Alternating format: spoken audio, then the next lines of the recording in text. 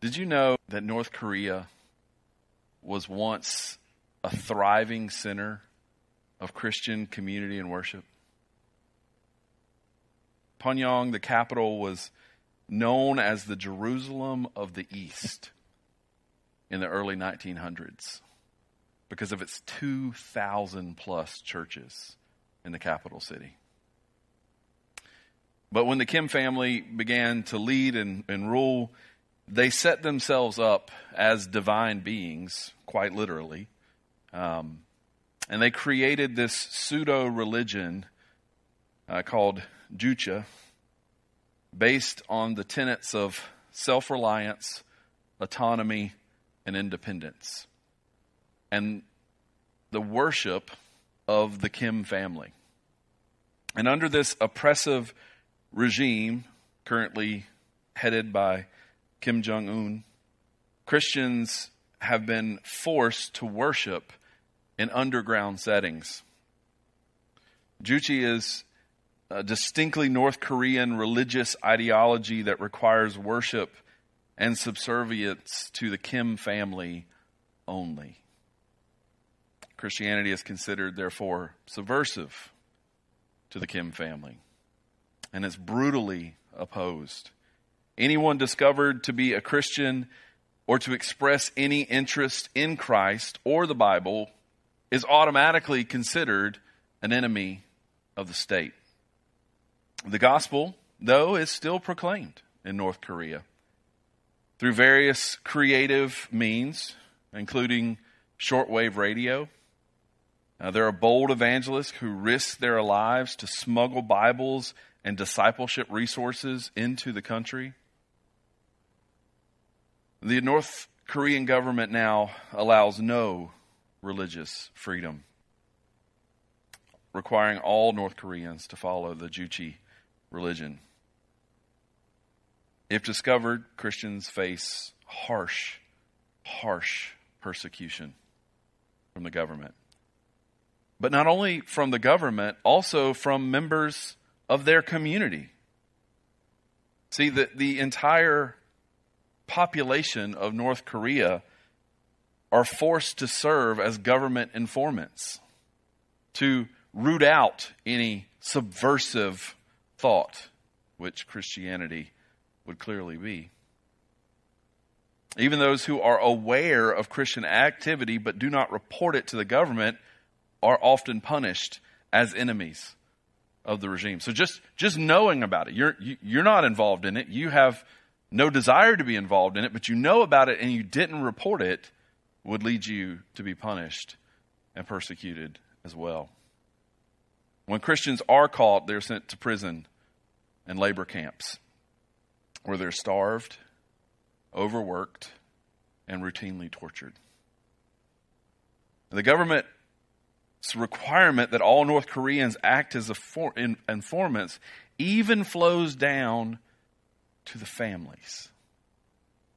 As children are taught in school to spy on their parents from a very young age and to report any hint of any kind of subversive activity, such as Christianity. The North Korean Christians must be extremely careful in what they say and what they do and how they pray. When a Christian is discovered, the government punishes the entire family in order to incentivize reporting. And despite the threat of persecution and heavy social pressure, Christians in North Korea hold firmly to their faith today. It's estimated there are about 30,000 Christians currently suffering in prison and labor camps as we speak this morning. Now, I'm telling you about North Korean Christians for two reasons this morning. First, I would encourage you to remember these brothers and sisters in your prayers. As you are praying for the world in general, I hope this would spur you to remember them specifically. But second, Psalm 69 is about what to do when we are persecuted for our faith. when we are persecuted for our belief in God. David is going to show us how we, as Christians, should respond to persecution for our faith this morning.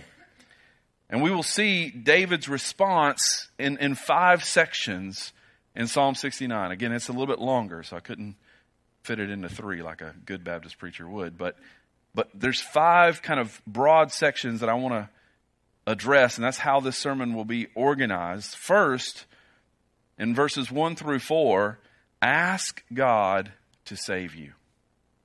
Ask God to save you. Second, in verses 5 through 6, confess your own sinful behavior. Confess your own sinful behavior. Third, recognize that you are suffering because of your faith. We'll see that in verses 7 through 12. Fourth, cast yourself on God's mercy and love and keep praying that God will redeem you. Fifth and finally, in verses 29 through 36, praise God's name. Praise God's name. So let's jump in and look at this morning. In Psalms 69, verses 1 through 4, we're going to see that we need to cry out to God to save or deliver us. David starts this psalm by saying, "Save me, O God. For the waters have come upon my neck. I sink in deep mire where there is no foothold. I have come into deep waters and the flood sweeps over me. I'm weary from crying out. My throat is parched. My eyes grow dim with waiting for my God. More in number than the hairs on my head are those who hate me without cause. Mighty are those who would destroy me, those who attack me with lies. What I did not steal, must I now restore." Last week we saw, if you were here, how the psalmist kind of mapped his experience on the Exodus experience, right? And so he kind of showed how he felt that he was caught in a trap. And this was the captivity of the Egyptians and being brought into bondage and slavery under a hard taskmaster. That ultimately God redeeming and saving them through the wilderness and bringing them to the promised land. Well, this week, David is mapping his current situation over Noah's flood. And you're going to see this all throughout this psalm. There is this theme of drowning. And that's what persecution can feel like. I mean, just imagine for a second being a North Korean Christian. And you don't know who you can talk to. You don't know who you can trust. You can't trust your child who's going to school and being taught to spy on you. And you're struggling with something. Here in America, we have it so good because we can pick up the phone and call a brother and sister. We can go have coffee and sit down or lunch and meet with someone and pour our hearts out to them and not have to worry about what the restaurant hears. But I can imagine under this kind of persecution, it would just feel suffocating, like you are drowning, like the entire world is pushing you down. And that's how David says he's feeling right now. He's crying out to God as though there is this flood that is coming over him. Hamilton points out that this imagery of the flood gets developed again in Psalm 124. So if you want some homework, go read Psalm 124 and look at how he expands it there into being the nation of Israel. So not just him individually is being drowned, but the entire nation of Israel is being drowned by all the forces around him. Later we see in Mark 10, Jesus says, "You do not know what you are asking," when the disciples asked to sit on the left and right of him. "Are you able to drink the cup that I drink, or be baptized with the baptism with which I am baptized. And this baptism, Jesus refers here not to a literal one, but instead God's judgment for the world being poured out on him the way it was poured out on the whole world during the flood. And so there's this kind of theme, this running through the Bible, starting with the flood of Noah, going all the way to Jesus, where the wrath and the justice of God is poured out upon him, flooding him. This also informs what Peter says about our baptism being like a flood. This morning, I think this is encouraging to us as believers because, one, we need to be realistic about our difficulties. Don't act like everything is okay when everything is not okay. Life is hard. We live in a world filled with sin, filled with sinful people who are trying nothing more than to drown each and every one of us. And so we learn from David. I hope you will learn from David this morning that sometimes it's okay to not be okay. Now, this isn't license to go around complaining about everything. But there are legitimate forces at work against us as believers this morning. And it's okay to say, you know what? I'm not doing okay. I'm struggling. This is one of the benefits, it should be the benefit, of having a small group that you're actively a part of.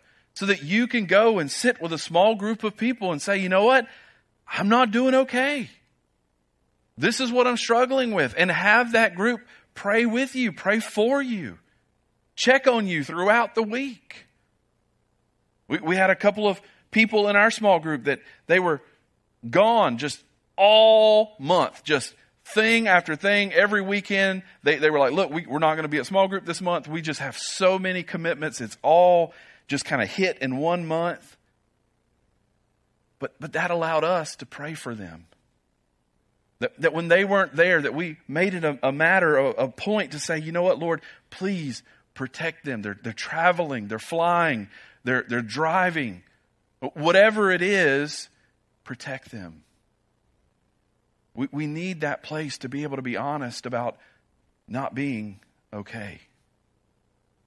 This morning, as you're sitting here, can you relate to how David is feeling? Have you ever felt like you were just drowning in this life? Like so, you've prayed so much, you can't even talk. And David's like, I can't see you. I can't see you do. It's almost like David's saying, look, I'm crying out and you're just not hearing me. At least that's the way I feel. You're not seeing me. Again, at least that's the way he feels. We need to cry out to God to save us. And then second, we need to confess our own sinful behavior. Verses 5 through 6. O God, you know my folly. The wrongs I have done are not hidden from you. Let not those who hope in you be put to shame through me, O Lord God of hosts. Let not those who seek you be brought to dishonor through me, O God of Israel. You know what David is saying in verse 6? This is profound this morning. Because normally when I find myself in this place, I'm just being honest, and I feel like the world's drowning me and pushing me down. I tend to think it's all about me. Anybody else relate to that? Am I the only one? Right? But what David is saying is verse 6. David is saying, I'm not the point. It's not about me. Don't make it so that his sin brings shame on the Lord. He's saying, like, Lord, don't let my sin, which is a lot, whatever he's being persecuted for now, it's not the sin he committed. Okay? He's being asked to restore something he didn't steal. He's being accused of something he didn't do in the psalm. But yet David is wise enough to know that he is plenty sinful. Whatever this persecution, whatever this attack is illegitimate, but he knows his heart well enough to know, but I've done a lot of other things. Right? This is when anybody confronts you about your sin, whether they are right or whether they are wrong, your first thought should always be, if you only knew the half of it. Now, they may not be right. They may be completely off base. But if they knew half of what you think or what you have done, they wouldn't be too far off base. And so David is saying, look, I understand that I am a sinful man. And I don't want you to make this about me. I don't want my foolishness, my folly, my weakness to put your name to shame. I don't want other people's walk with you, God, to be affected because of my foolishness. David is more concerned about others than he is himself. Now, what we can learn from that this morning is this is what holiness looks like. I think sometimes we have a weird, skewed view of what holiness looks like.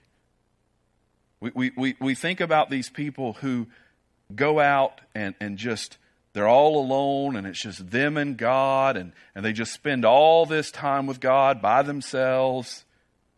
And it's like, oh man, that's a holy guy. But the first step after salvation toward holiness is when we are more concerned about others than ourselves. You see that guy who goes out into the mountain and lives with God alone? That's the easy thing to do. Hang out with his people. Love his people, right? Feed his sheep. The ones that bite and fall into the same hole over and over and over and over and over again. And then blame you for falling into the hole. Right? That's hard. But that's also holiness. Holiness is not something you do by yourself. Holiness is something that is seen when you care more about the other than you care about yourself. Now, practically, what is David saying here? Don't let my sinfulness impact others. So practically, I'm going to live the most sin-free life I possibly humanly can. Why? So that others will see Jesus. It's not about them seeing me and going, oh, Dale is so holy. He is such a holy dude. I mean, everything. It's just amazing when I'm with him because it's amazing. No. It should be they see Jesus. Because I love them. Because I care for them. And the same thing is true with you. That even though they bite your hand, slap your face, call you names, you still love them. And you care for them. This is what holiness looks like. David doesn't want those who look up to him as the king to be put to shame. Third, we need to recognize when we are suffering because of our faith. We see that in verses 7 through 12. Here David talks about in verse 8, I have become a stranger to my brothers, an alien to my mother's sons. David's own family is turning against him. And we know this because of Absalom and all the other things that were going on inside the house of David. And this may be one of the things that David is referring to here. Again, there's not a lot of specifics in this psalm, so we don't really know the exact details. But David is lamenting here that his own family, his own flesh and blood, they're treating him like a stranger or an alien, as someone who is just completely unknown and foreign to them. Right? That's the experience that David is having under this persecution. And man, that's a hard thing. It's hard when your own family disowns you. I don't know if you've ever experienced that or walked through that with other people, but it's a painful thing to experience. When the people who are supposed to love you and care for you just act like they don't even know you exist. That's the pain that David is feeling from this persecution in this psalm. He's referring to his siblings, his brothers by blood, when he says, my mother's sons, rather than just fellow Israelites in general.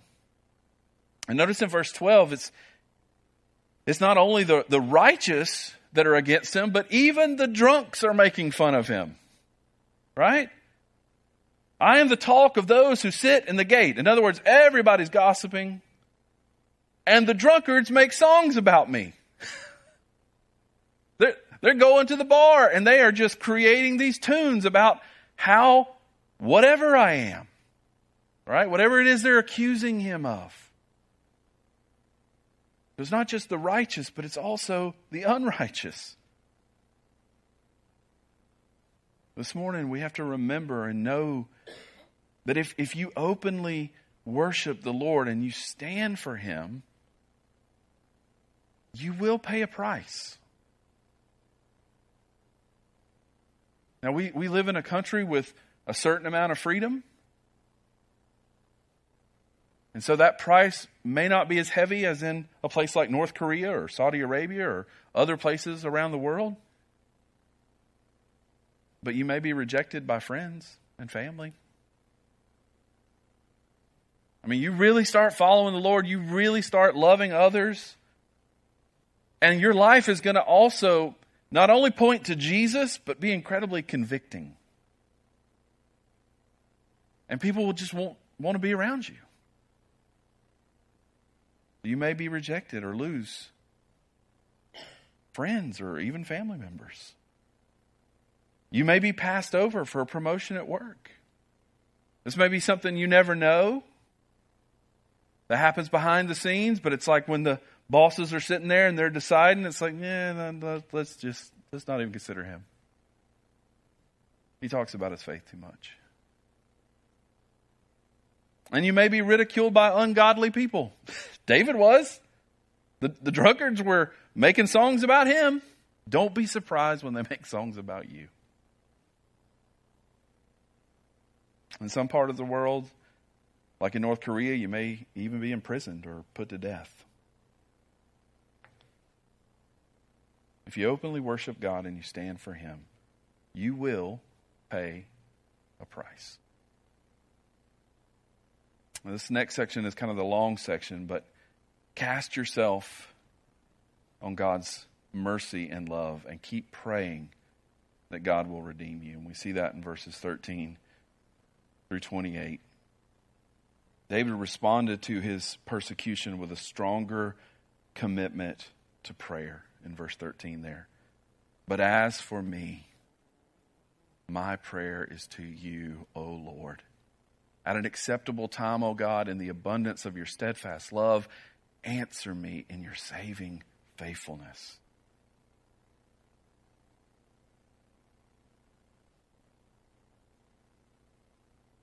This is incredibly convicting to me this morning. Because it's easy when I get into the situation to, again, make it about me. And instead of turning back to God, I turn toward a pity party.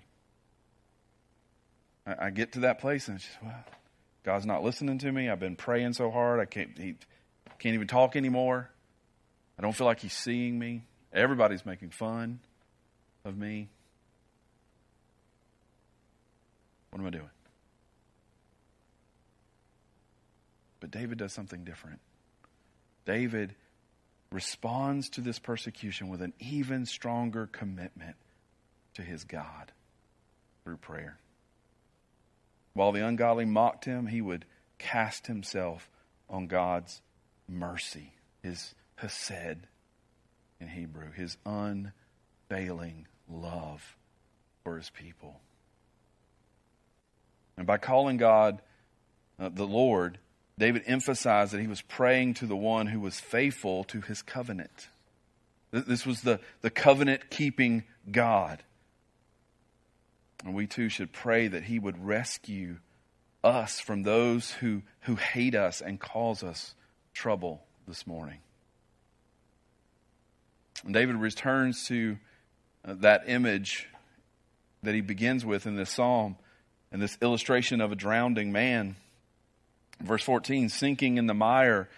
Verse 14 and 15, the deep waters. Verse 15, the flood waters. And verse 15, the pit. And David is crying out to God, but he found a foothold somehow in the miry pit in which he was sinking, and it was God's love and mercy. This is what is saving David at this point. The loving kindness of God's unfailing, steadfast love for us this morning. It's often translated as mercy, and it's one of God's attributes or qualities that reveal his unparalleled character. And this trait, it stirs God to offer his covenant to us and to keep it with us without fail. But by claiming God's loving kindness, David believed that God would be faithful to his covenant. Notice David's not looking for God to be faithful to him, but to be faithful to his covenant, God's covenant. That's where he's putting his hope and his trust in this psalm. We see that ongoing trouble requires persistent prayer. Some of you are caught up in something that is not a momentary affliction. It is an ongoing affliction. It is something that is happening over and over and over again. And we see from this psalm that we need to be in just as persistent prayer as the persecution is persistent in our lives. You see, when Jesus commanded us to ask, seek, and knock, he used present tense verbs, meaning we are continuously doing these things in Luke 11. Literally, he said, keep on asking, keep on seeking, keep on knocking. And to illustrate the point, Jesus told of a man who needed his neighbor's help at midnight. And at first the neighbor refused due to how late it was, but the man persisted until his neighbor gave him what he needed. This is the kind of persistence that we need to have in our lives when we're facing persecution. This morning we need to stand on God's promises when we feel like we are sinking and we are being drowned by this world. When we don't receive immediate answers, we go back to God's promises for us. God's love for us is unfailing and it's unconditional. Nothing can separate us from his love, Romans 8:35 through 39 says. He will answer our prayer and freely give us all that we need, not want, need. Luke 11:10 through 13. Knowing that this morning we can commit our lives to him and trust him to care for us.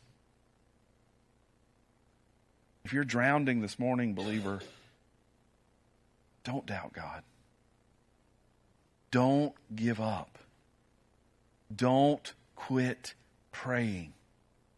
That's exactly what the enemy wants.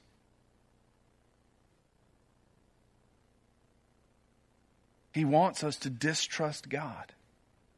He wants us to stop talking to God. David was desperate, and David knew God was his only hope. He begged God to come close to him, to redeem him, or to ransom his life by setting him free from his enemies in verse 18. Once again, he describes the unjust persecution he was living through, boldly appealing to God to judge his enemies severely for their cruelty. And finally, in verses 29 through 36, we see David praising God's name. And this is the fifth thing that we need to be doing this morning.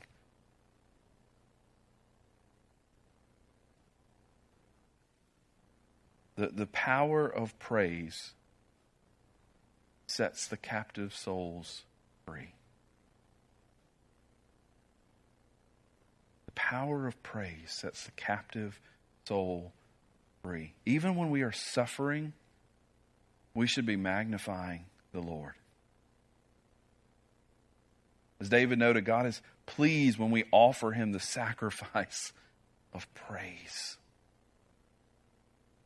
And others who are suffering will be encouraged when they observe us praising him. I don't know if you've ever had this experience before, but you come to church and you're living in community with people, and you know what's going on in each other's lives, and you know how someone is really suffering, and you come in and you just see them praising God.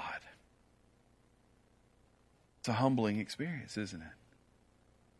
It encourages you to know that what you're going through is nothing compared to what they're going through at this moment. Doesn't mean you're not going through a lot, and it brings you hope.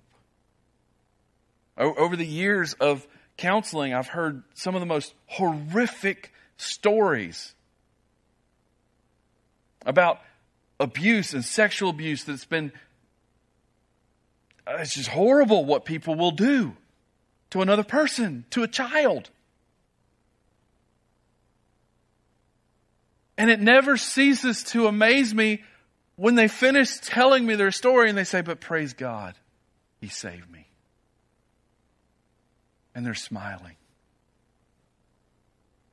And it's like, wow. It just encourages my heart. It's like, man, I haven't been through a fraction of what you've been through. I've had my own challenges, but nothing like that. And yet here you are praising God through all of that. Others will be encouraged when they see us praising him in the midst of our suffering. The great message of the 69th Psalm is when we are troubled, we need to cry out to God. Pour our hearts out to him. He will lift our burdens from us. Remind us of his steadfast love for us. And then empower us to praise him, even while we are yet suffering. This is true in every difficult circumstance in your life. In Psalm 69, it is shown to be true that those who must walk through the floodwaters of persecution will be saved. That through all of that struggle, all of those difficulties, we can trust the promises of God to give us a foothold, to put our head above water, and to catch a breath so that we can keep going. Now, most of the Psalms are messianic in nature. In other words, they are about David, but they are also about a future David. And this psalm is the third most quoted psalm in the New Testament. And I want to read to you a couple of those quotations and where and how they fall. Psalm 69:9 is quoted in John 2:17. His disciples remembered that it was written, "Zeal for your house will consume you," or will consume me. And then Psalm 64:4 is quoted in John 15:25, but the word that was written in their law must be fulfilled. They hated me without cause. In Psalm 69:9b, the second half of that verse is quoted in Romans 15:3. For Christ did not please himself, but as it is written, the reproaches of those who reproached you fell on me. In Psalm 69:22 through 23, that's quoted in Romans 11:9 through 10. And there he's speaking of Israel, and David says, "Let their table become a snare and a trap and a stumbling block and a retribution for them. Let their eyes be darkened so that they cannot see, and bend their backs forever." Psalm 69:25 is quoted in Acts 1:20, speaking of Judas, one of Jesus' brothers that betrayed him. For it was written in the book of Psalms, "May his camp become desolate, and let there be no one to dwell in it, and let another take his office." Psalm 69:21 is quoted many times, but John 19:28 through 29, it says, "After this, Jesus, knowing that all was now finished, said, to fulfill the scripture, 'I thirst.' And a jar full of sour wine stood there, and they put a sponge full of the sour wine on a hyssop branch and held it to his mouth." This psalm, with the exception of the two verses of David confessing his sinfulness, because our Lord and Savior had no sinfulness, is pointing to Jesus. Jesus was the one that was ultimately persecuted without any cause. Right? And it's the finished work of Jesus that leaves us this morning with two great hopes. The first reason to hope is the faithfulness and steadfast love of God. Psalm 69:13, "In the abundance of your steadfast love, answer me in your saving faithfulness." Through Christ this morning, God has guaranteed to save his church through the gospel. Jesus has promised, "I will build my church, and the gates of hell shall not prevail against it." In addition, his covenant love rests on believers, so that as the prophet Zechariah said, "He who touches you touches the apple of his eye." Zechariah 2:8. Knowing this, in the worst of our afflictions, we may take up Psalm 69 and pray with David and Jesus, "Answer me, O Lord, for your steadfast love is good. According to your abundant mercy, turn to me."